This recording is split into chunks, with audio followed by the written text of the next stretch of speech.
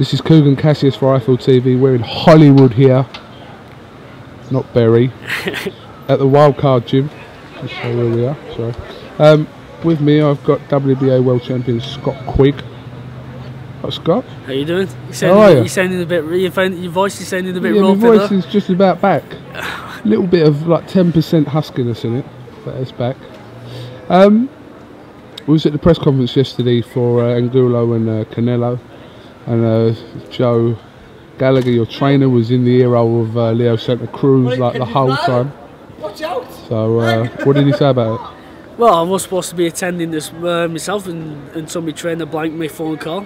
But Didn't answer the phone to you? No, I didn't give him a ring. I was going to come down and have a nosy about, see who was knocking about, and he blanked my phone call. So there could have been some sort of like you could have met Santa Cruz, couldn't you? I think I know why he's blanking me though, but yeah, I'll tell you after. Oh, you can tell me after. But no, we spoke to him and that, and I've interviewed him before. Is that Joe? No, it's Scott Ricardo. Oh my God. Make sure you put the handbrake on, Scott. You do. Whoa!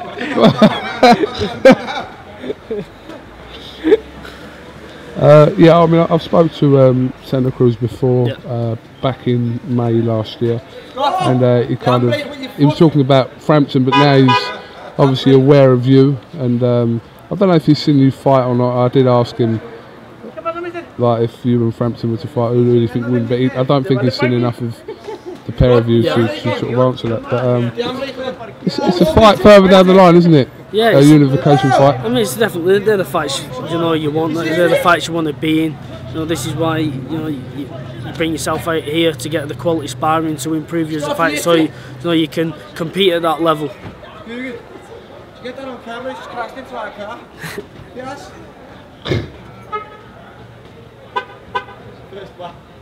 He crashes He's the actually car. really back.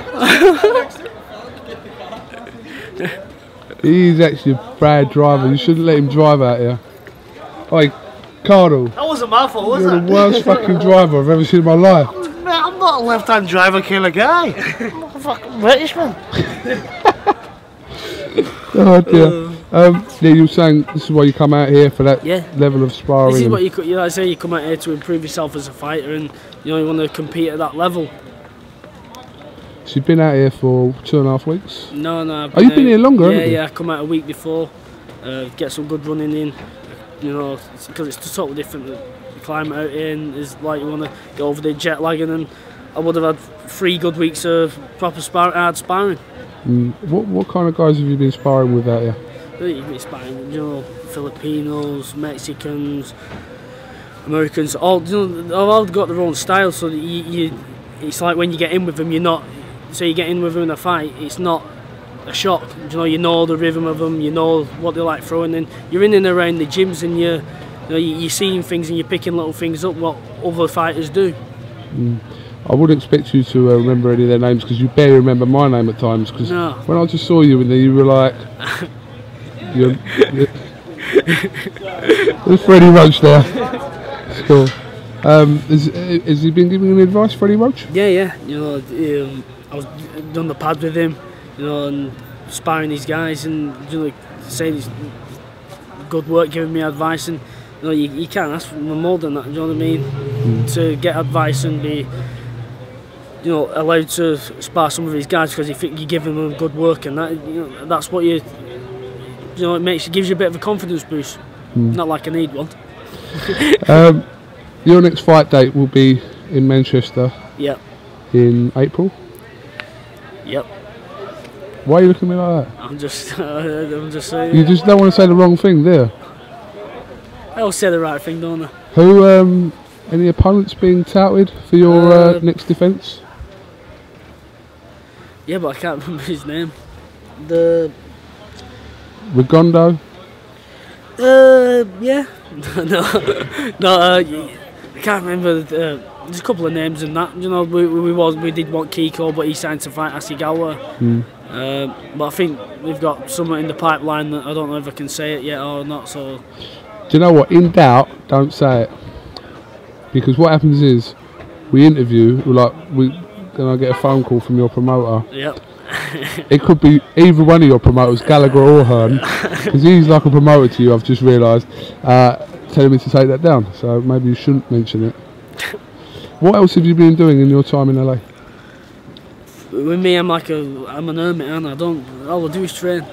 You know, Do you know what, you're worried that Bev's going to be watching this, aren't you? You are, aren't you?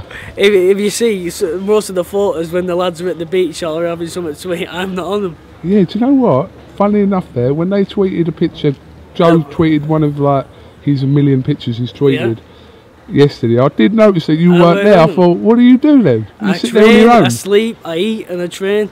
Yeah? I'm one of them. I'm just in these, listen, Would you consider yourself like, when you're in training mode, a bit boring? Yeah, that's the thing is that, and I stick by this, and I've said it since I was a kid. You know, if you want to get to the top and you want to, you've got, boxing's a lonely sport, and there's one thing that a boxer has to deal with in training is boredom.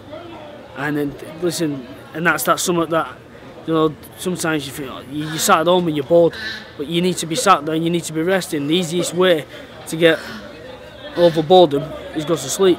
And I can switch myself off and go to sleep. And it just must be over the years that I've learned how to do it, because that's what I tell anyone. You want to be the best, you've got these many sacrifices you've got to make, and you've got to be able to deal with boredom, and that's something, you know, that's I stick by. It's a very professional attitude. It's not. What's got me here so far, you know, the way I've lived my life so far, has got me to where I am. So I'm not going to change now when, you know, so listen, I don't go out. Listen, if I go out, I might like going out. So if I don't know how good it is, or if I don't like it, I won't. Doesn't matter, does it? So you haven't had it, you don't know what you've missed? Yeah.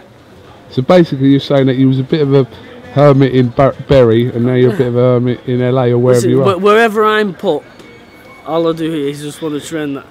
It's a routine, it's life. Listen, I know you're just saying this because Bev might be watching this. No. And you're thinking like, as soon as he calls his murders with me and Bev because she calls me boring. She want to go out on the weekend as well. Oh, we'll go to cinema tonight, and I'll be asleep. Listen, sleep's my best friend. That's all right. Listen, you're getting there, aren't you? So you've got a journey you need to follow. So whatever you feel like you need to follow that journey, you need to do it. So it doesn't make no difference me trying to drag you to strip clubs at 3 in the morning. I haven't been to a strip club here. To be honest, I've only been here 3 days, so not a time. There's still a lot of things to do. But have you been to any of the Thai massages? There's one round now. Yeah, well. Isn't there? Yes. They're all over the place. There's one just there. Literally down these steps. There's a massage place. Hello, Joe. Hi, mate. All right.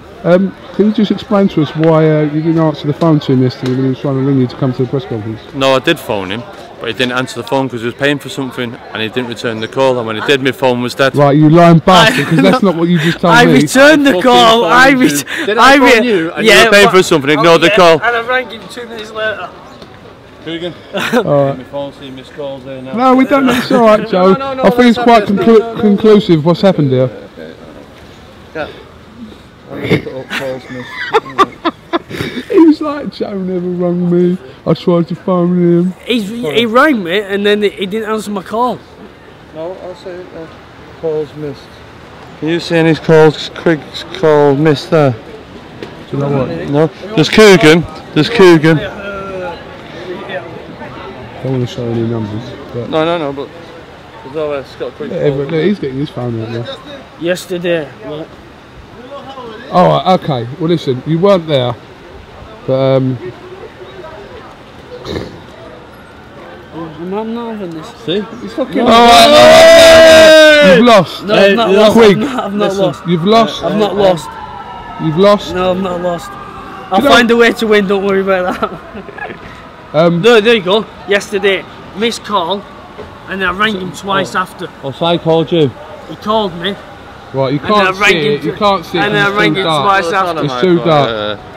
Must have been when my phone dead battery. Couldn't get it through. Can you phone if you've got a dead Got a voicemail. Goes to voicemail. Why are you here? What was you saying to Leo? Yesterday. Santa Cruz, yeah. Nothing, just spoke to him. I says, good luck in your fight. Listen, I trained Scott Quigg. That's a fight that we'd love to get on down the line. Obviously, Quigg's got his fight coming up, but we'd love to fight Santa Cruz before the end of the year in a unification with all 3 belts on the line. And Santa Cruz says, I'll fight whoever they bring to me. So that's it. So I got some stick today, I see on Twitter, because I mentioned Santa Cruz, that we're going after the Carl Frampton route. What route? We're the world title, we're at the top. He's lane changing. There's a kid in the gym behind me, Chris Avalos. If you interview him, that'll tell you that Carl Frampton pulled out fighting him for the IBF mandatory. We're getting on with our finger. Fired. So there you go. Shots fired. Pop, pop. Alright, well listen, Scott. There's many people get crashing my interview. What is going on? Right, listen, Scott, thank you very much for talking to... You just covered your face and you got nice faces. Thanks for talking to IFL TV. We'll catch up with you when you're back. And if you need one of these, just round the corner, it's called Tantric. I'm fine. Do you want a message to Bev? Because she might watch this. I spoke to her before, so No, I've already just sent, give her a message on the message. Do a cringy message to Bev. I've already sent the message. Just come on, Bev. I'll be home soon. Quigg and Cassius, IFL TV, Scott Quigg, thank you very much.